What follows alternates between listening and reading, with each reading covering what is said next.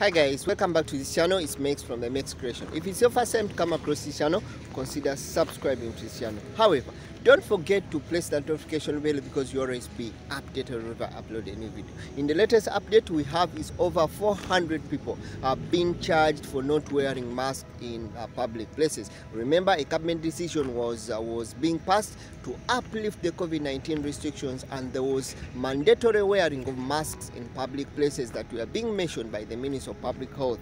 However, authorities have referred to 497 people to the prosecution of the COVID-19 precautionary measures violation on Saturday, July 16th, according to the Ministry of Interior. It said that 479 people were booked for not wearing masks in places that were required, and according to the recent cabinet decision, that masks were made mandatory for everyone who was entering in those public places. However, these people violated what was being stated by the cabinet ministry and were booked, were charged a fine, what you call their fine, for not wearing masks. These places that we talked about, the closed places where the masks are mandatory, they include what you call the healthcare facilities, they include workplaces, public transport, mosques. And remember, this decision was made, and it took effective July 7 of 2022. Apart from the 18 people, apart from that, also 18 people were referred to not installing what you call the Ehteraz application on their mobile. People were found not having installed what you call the Ehteraz application on their mobile.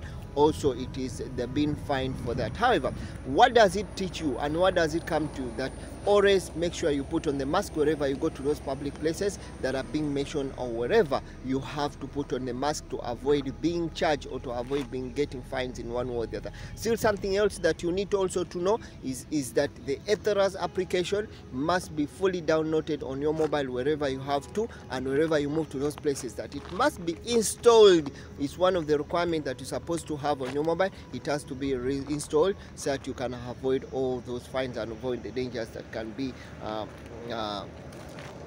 remember, the authority still stresses and telling people that to follow what you call the precautionary measures, or to follow those measures that are being put in place by the government to avoid the spread of the pandemic, or spread the COVID-19 virus from one person to another and from community to community, by following or adhering to what you call the precautionary measures that are being put in place. However, something that you still know, the authorities also urge the public to adhere and follow the precautionary measures that are being put in place to avoid any fine that may be inflicted in them in one way or the other, and also to protect the community members away from the deadly virus of the COVID-19. Hope I've tried to share up something for you and give you this update.